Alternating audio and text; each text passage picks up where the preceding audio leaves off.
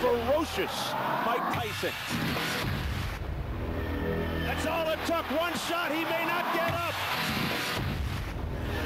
It's over. It's over. Mike Tyson returns to the ring.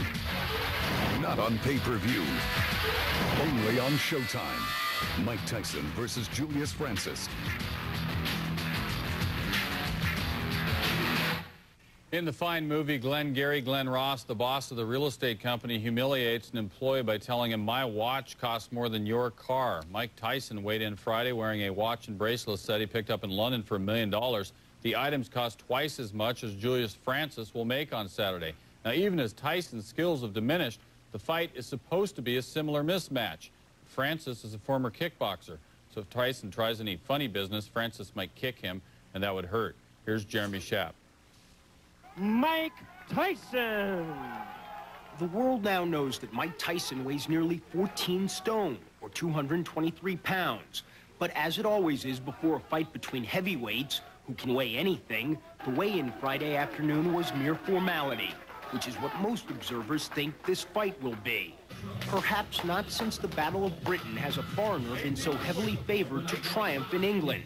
Julius Francis's handlers remember who won that fight and insist their man will show up, at least long enough to collect his $700,000 paycheck. We're the lamb to the sacrifice here. But, you know, if he fancies the fight and Tyson's made a mistake, Julius can win. But, you know, if you go by record books, this should be a three-round job at the most for Mike Tyson. A lot of people are characterizing this fight as a mismatch. You're the one who promoted it, who created it. Is it a mismatch? It's an event. And what's the difference between an event and a mismatch? Well, an event is that the public will are clamoring for tickets. The press are all here wanting to see it because it's got a life of its own. This promotion. Mike understands the sport better than anybody. He understands that anything could happen during a fight. That's why we prepared to go 10 rounds. If it was just going to be a 2 or 3 round fight, that's all we would have prepared for. You know, I got to be honest about it. I agree with his manager. I don't think the fight can go past 3 rounds. Anywhere between 1 to 3, the fight gonna be over with. Why? Because Mike is too fast, he punched too hard, his skills are good. The jokes about English heavyweights and their remarkable ability to find a horizontal plane are now dated, thanks to Lennox Lewis. But Julius Francis still has a lot to live down to. Remember Frank Bruno? How about Henry Cooper? 10 years ago this week, however, the last time Tyson fought outside the U.S., the odds against Buster Douglas were much greater. In Manchester, England, Jeremy Schaap, ESPN. We're at the Amiens Arena here in Manchester, England, where tonight on Showtime, Mike Tyson will make his European debut against British heavyweight champ Julius Francis. Ringside for that 10 o'clock broadcast, the Fight Doctor, Freddie Pacheco. Hi, Bill. And Steve Alpert. Gentlemen, big excitement about this fight. You've been to some pretty big fights. Why is this one cranking up the way it is in England? Well, I believe because there's never been something this big since Ali was here, and therefore just the nature of an American heavyweight, of the passionate nature, and with the dramatic story of Tyson. It's not so much the fight, it's Tyson. What's he going to do? Now, the British press are saying Tyson is yesterday's man. Why is he doing so well here if he's yesterday's man, Steve? Why is he doing so well here? I think they thrive on celebrity-dom here. Good or bad, he's a novelty over here. They want to see if he's going to knock the guy out with a resounding punch or create a train wreck. I think that has a lot to do with all the stuff that's going on here. I mean, the drama that always surrounds Mike Tyson. Let's talk a little bit about what you think the fight is going to be, you know? The bell rings. What are we going to see? Well, let me put it to you. Are we going to be hearing this? Probably, because I think most of the fans are going to be behind Tyson, especially after the first minute when it's over. That's just my humble opinion, but let me try to sum it up this way. Yeah, sure, Steve. I think first of all, the guy, Julius Francis, has sold advertising space on the bottoms of his shoes. This is like an Abbott and Costello movie. It's unbelievable. He's under hypnosis. He's wearing sunglasses and headphones, probably all the way up to the referee's instructions to block everything out. And his own manager, Frank Maloney, has said if the guy gets out of the first round, it'll be a moral victory. This is not an overflow of confidence, Bill. And P.S., I have never seen anybody so sure of defeat as the English challenger. I've seen people going knocked out against Joe Louis, against Muhammad. I've never seen a guy so thoroughly convinced he's going to lose. All right, well, let's look in the future then. Where does Tyson go from here, assuming that this is a massive, easy victory for Mike Tyson. That's very interesting, because that's what we're doing here tonight. We're doing here tonight, if Tyson doesn't get him in the first or second, if he goes into the third or fourth, for his power. So we're looking at his future for Tyson. Hey, this is his future. If he comes in and blasts the guy out, he's on. Ferdy, Steve, I thank you. You'll be ringside. That broadcast is 10 o'clock tonight. Julius Francis against Mike Tyson on Showtime. And coming up next, a special presentation on Showtime, Mike Tyson in his own words. This is an interesting show. I think you're going to want to see Mike Tyson candidly talking about his feelings in the year 2000. He faces Julius Francis tonight. Watch this now. This has been a Showtime Championship Boxing Report Update with Bill Boggs. The new heavyweight champion of the world. My theory is to destroy or be destroyed. It is hard to imagine an athlete who has generated more excitement or ignited more controversy than Michael Gerard Tyson. Since his release from an Indiana State Penitentiary 5 years ago, he has been on a bizarre roller coaster ride. It has included 2 world titles, multiple altercations, an ear-biting incident, and another prison term. Through all this, the normally reticent Mike Tyson has conducted over a dozen interviews with Showtime Championship Boxing. While these conversations have run an emotional gamut from rage to resignation, he has often surprised us with his insights and impressed us with his candor. Here with the aid of a timeline and starting on a dark morning in the state of Indiana is Mike Tyson in his own words. Today, Mike Tyson is a free man after serving 3 years. I never dreamed of the ordeal that would come across my life that came across doing 3 years in prison. And during that time, a great deal of what I thought at one time has changed. I just know people for what they really are. It's scary. I don't know why I want to say it. Just basically, it's just a nature of me. You know what I mean? Maybe it's ego, maybe it's just loneliness, just want to compete. That's just the way I just want to do well. This is what I do. This is what the only thing I'm interested in doing. I just knew this guy wasn't able to take anything. I had to just shot. I just knew he wasn't able to. 1 minute gone by. McNeil has already been down. Tyson with a left hook, a right up to the down goes McNeil again. I'm my worst critic, but I was just happy to be in the ring. I didn't care about how my performance was. I knew after I got over that first fight, it was just smooth sailing. I'm very into Mike Tyson. I'm very into me as an individual. I'm just looking in the mirror, just into me. You want to know what makes yourself tick. Now, how did this person come to evolve?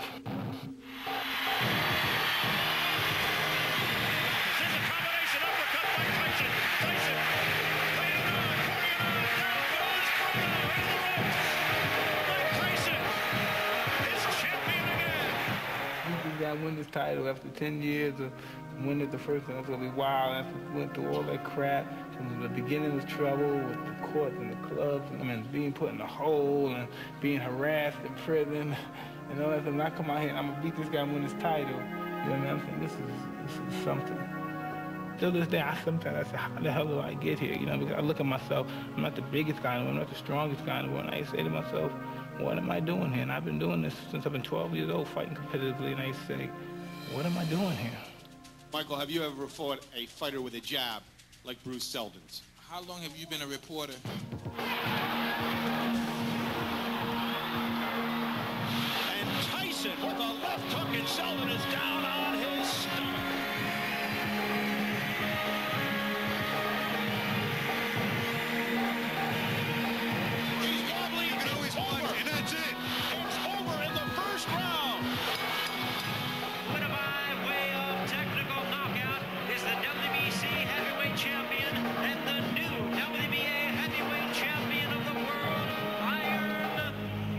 No one's champion forever. You know, like cars and houses and shoes and stuff and rings and watches. You collect them, you have fun with them. You reap what they bring you. And you enjoy them for a moment of time, and then eventually you give them up. Mr. Holyfield said bad things. A couple of those fights said bad things about me while I was in prison. The word they said was as if they took a gun and put it to my head and pulled the trigger.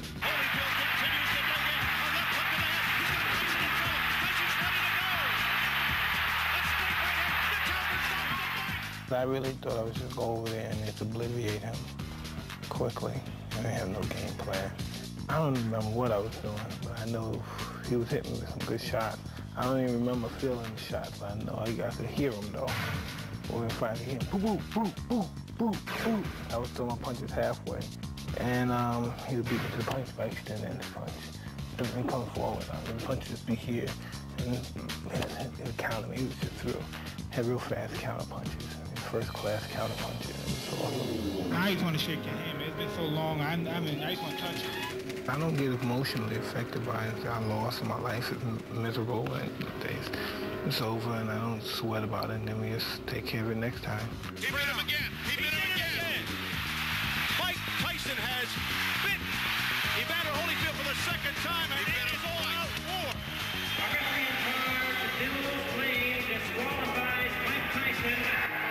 What am I to do? This is my career. I can't continue getting buddy like that. I got children to raise, and this guy keeps butting me, trying to cut me and get me stopped on cut. I gotta retaliate. Was that a retaliation for the eye when you bit him in his ear? Look at me. Look at me. Look at me. I gotta go home and my kids are gonna be scared of me. Look at me, man. I only ask that it's not a penalty for life.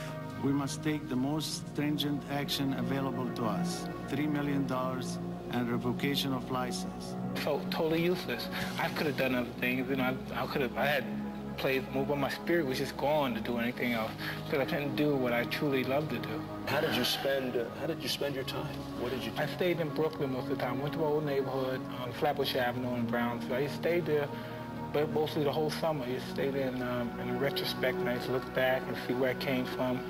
So people get shot, see people fighting, see people quarreling over dice games. My dumb ass got in a dice game. I even got in some arguments. And you know, man, I just put myself back in perspective. I make a motion that we grant Mr. Tyson's petition for reinstatement, that he be allowed to box again in the state of Nevada. Y'all guys know what I do. Y'all know what I do. I put people in body bags.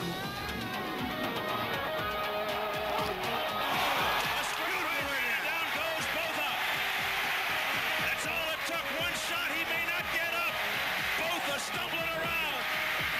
8, 9, can he make it? It's over. It's over. Mike Tyson has returned. Same equivalent to like hitting a home run. Like if you ever talk to a guy like Mickey Mantle or Joe DiMaggio or Hank Aaron, they tell you when you hit a good home run, you don't even feel it. Pop. You just don't feel it. You don't even feel like the bat hits the ball, and it's perfect leverage. And that's how the punch felt like I missed. Sentenced 1 year for a road rage incident, today Mike Tyson was brought to a Montgomery County jail. You don't go to jail for what you do, you go to jail for what you're capable of doing. They sketched out, this is Mike Tyson, this is who he is. It's pervasive that he's a savage or a madman. I'm glad it's over now, but it was just, I was really low, a real low moment. I don't have no grudges, life is too short to have grudges. It's just too short. Consummate defensive fighter, good boxer, counter puncher. Hard right! Oh, and he hits him after the bell, and Norris goes down, and here we go again. Tyson hit Norris after the bell. This bout is officially ruled at this time a no contest. This happens in every fight. It happens all the time. I hit the guy. It wasn't really a hard punch, but it was a good snappy punch. He went down. He got up. He walked to the corner. He didn't want to continue. He wanted to get a free meal, which he did. I got $1 million car today, right?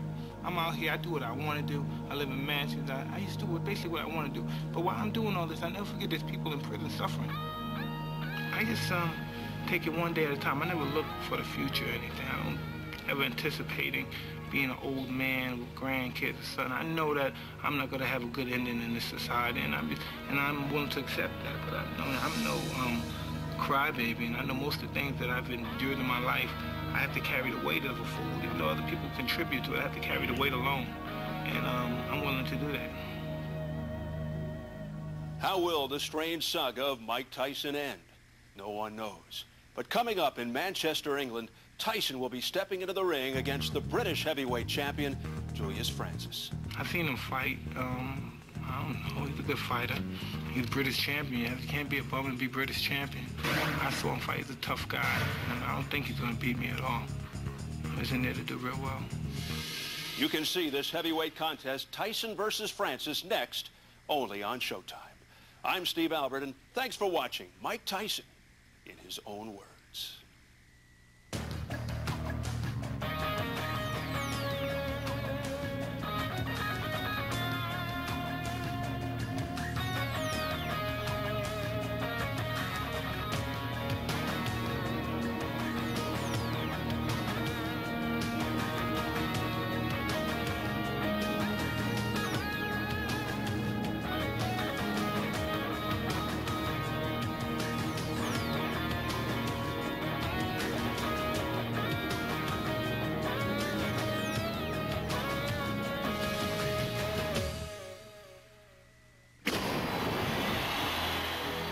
Ferocious Mike Tyson. That's all it took. One shot, he may not get up. It's over. It's over. Mike Tyson returns to the ring. Not on pay-per-view. Only on Showtime. Mike Tyson versus Julius Francis. Next on Showtime. This is a Showtime Championship Boxing Report update with Bill Boggs. Well, you've just seen Mike Tyson in his own words. We're here at the MEN Arena in Manchester, England, where tonight, in just a little while, right here on Showtime, Mike Tyson will make his European debut against the British heavyweight champ, Julius Francis. With some final thoughts on both the fight and the huge event that it's become over here, our British correspondent, the Sun's Colin Hart. First, the fight. What do you think? Bill, we've waited 6 weeks to see Mike Tyson in action, and I can't believe the moment is almost upon us. And my final thoughts on the fight, for those who are watching in the United States or Britain, when that opening bell sounds, please do not blink, because it could be over that quickly. Or don't go to the refrigerator. But what about the event itself? I mean, Tyson's been on the front page of all these papers. 22,000 people bought tickets to see the man. Why?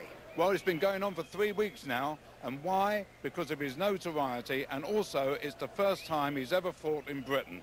And when he comes out the locker room and walks towards the ring, that crowd's going to go crazy. Colin, I thank you. It's great working with you all week. The fight is indeed next, the moment of truth for Mike Tyson.